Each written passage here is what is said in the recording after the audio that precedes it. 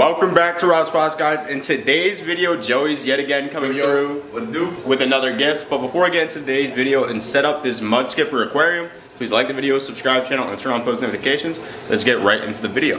So in this tank, guys, well, in the fish room, you might be wondering, like, Rob, where are we going to be putting these mud skippers? They're not big enough to be going in the 150-gallon tank. They're not able to go with any of the other stuff in the fish room. So me and Joey were trying to decide, you know, we had to do a little bit of cleaning because, you know, I'm a pretty messy human being, as Joey can attest. Oh, you don't want to get me started, boys.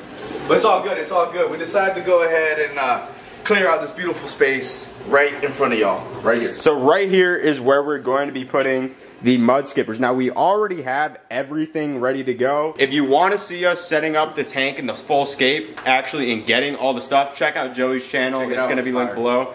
Aquarium Show hooked it up, and now we have to bring in the tank and set up everything for these mud skippers. So, alright guys, so now me and Joey just carried in the 32-gallon Fluvoflex from Aquarium Show.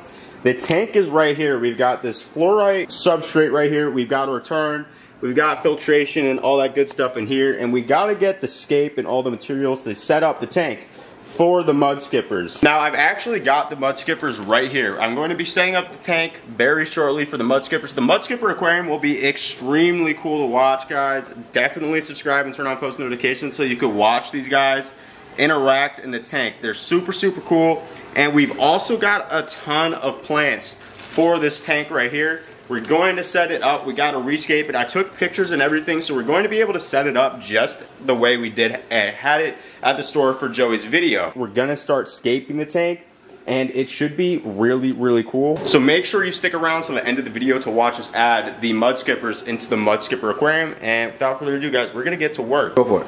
Alright guys, so we're here at, well, we got the tank set up, and now we got to rescape it the way we had it. So I've got the Cernu done right here, and I figured these are probably the bottom pieces because they're completely shaved down. So I'm just going to come through here, put this one in this corner, maybe rotate it a little bit to give it a different look. Yeah, we want to do that cave effect. Yeah, I want it to look like a cave. And then this is going to be a hard part. I'm going to have to move the light a little bit out of the way because this is a shelf. This rock is like a shelf. It is super big. And I believe it was down this way. So I'll just throw it in right here. And this way they have a way to hide it. I'm actually going to try to rest it against this back wall just so it does, if anything, if it gets offset by the mud skippers doing whatever mud skippers do, it doesn't come crashing into the front of the tank. And now I gotta grab some other pieces. We can put this light back there. It looks fire. Just like that. Yep. Good little accent rock right there. And then these were the tabling rocks that he had on the top. Alright guys, so now we're back from the timeout. We reviewed the tape, right? And this is the final scape. So we're going to have a waterfall off of both rocks. And we have stuff to make it so that moss will actually grow over all the rocks. It'll be a really nice platform for these mud skippers. We got the standalone rock over here as an accent, and then we actually got multiple caves where water will not only work through, but the mud skippers will actually be able to move around the aquarium. So this fish tank is going to be very, very cool. Now we got to get all the plants and the mud. Well, first we got to get the plants. Right here we've got all the plants, and I'm going to do this dry before we add water back into the tank. Right here we've got Anubias Nana Petite. We're going to be working this in throughout the rock. I don't think the mud skippers will really be too bad about knocking this stuff out. He definitely had all this stuff out here in the back to fill out the background, grow tall back there. So this plant, I don't remember the name of it. It might be like some kind of tiger lily, but it's a super cool accent piece. And I remember it was closer to the scape. This rock might have been further back, but regardless, we're gonna try to throw it in right into this middle break right here. And then we've got some more of these plants. This one I'm probably going to throw up front and center right at the foot of the scape right here. I'm not going to split this bulb. I'm going to leave it as it is until it gets adjusted to the aquarium, but it's also going to be going into this back corner. And we still got more stuff to scape this aquarium. Right here we've got the driftwood for the mud skipper aquarium. Now this piece I distinctly remember was worked over around here, but I'm going to now throw it somewhere right here, and then we'll take this piece. Remember that was in front of that cave. Yeah. Yeah, just like that. Too far back? You have more up front, just in case we add some crustaceans to it.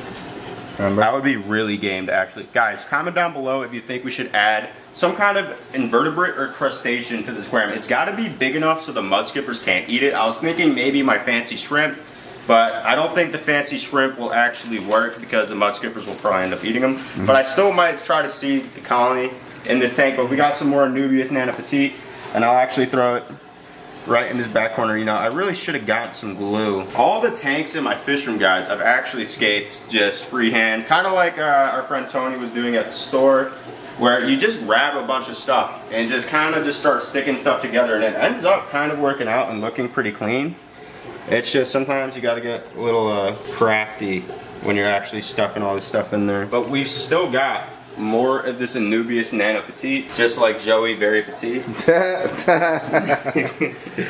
Small but mighty, baby.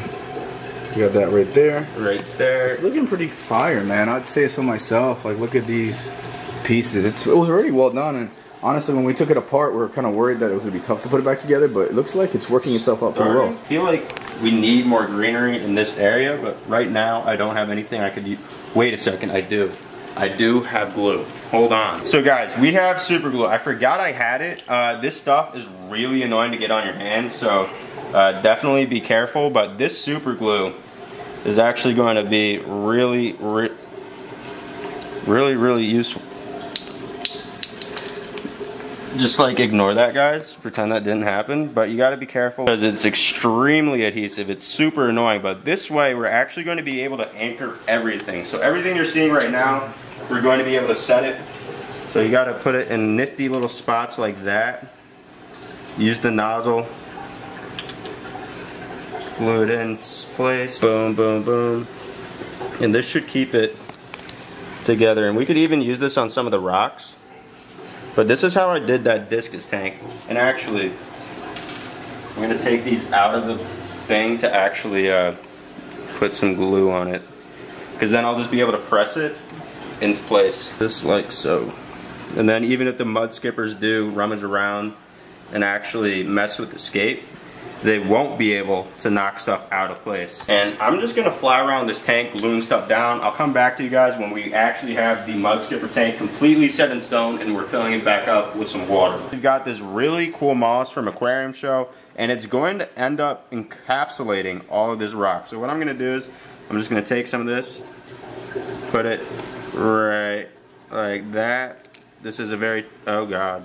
Well, that floor is ruined. And I'm gonna spread it around. I'm probably gonna end up with some glue on my hand, which is less than ideal. But the stream of water will actually cause that moss to encapsulate that rock, and eventually the entire rock will be covered with all this stuff. So actually I might just try to patch it on and then put some glue down and slide it over. And I think just having like humidity will also help this grow. So all we got to do now is, guys, is put some conditioned aquarium water. We got these 2 totes of Java moss, but as you guys know, if you keep planet tanks, you know Java moss can be a nightmare. So I'm going to throw this in some other tanks that I know I have. My shrimp rack, I've got Java moss already situated, already thriving really. So I'll probably end up just throwing this in there. But this is the 32-gallon Flugel Flex from Aquarium Show for the mud skippers. So now it's time to actually grab the mud skippers and throw them in this tank after we get it topped off with water. So we'll catch you guys in a second when we're adding the mud skippers to the mud skipper aquarium. Oh my God, this thing is beautiful, but it's fire, dude. They did a good job, and we did a really great job recreating it. And Aquarium Show really hooked it up. But it's gonna run down all the rocks, and this will kind of act like the waterfall. Oh, this is sick though. That actually, if we could get this pointed over here, and it'll trickle. Oh wait, no, it won't, because no, the water will be higher. It's going to be like a 50% level. You'll see. It works out. But that's the idea. That's generally how it's going to look like, but with the mud skippers inside. But we're going to fill up this tank the rest of the way, and you guys are going to see when we're adding the mud skippers back into the tank, and it's going to be very, very cool. My sugar daddy hooked it up big time. Anytime, baby boy, anytime. So this is the finished scape, guys. Me and Joey killed this. Like the video and subscribe to the channel if you want to see updates on it. And like the video if you think we did a good job, honestly. Because me and Joey, we're not aquascapers, but I think we threw it down. We threw it down, baby. This thing looking fire. And in this bag, guys, you can see the mud skippers. I got them temp acclimating as we're filling it up. We've got 3 of these really interesting creatures in here. and they're going to fill out the tank. And guys, comment down suggestions below of what you guys think we should get to fill out the water column, because there's going to be filtration. It's got some filter type thing here with the flugel that's going to actually bring water up from the bottom and out back through the top. So we're going to be able to actually add more livestock to this aquarium.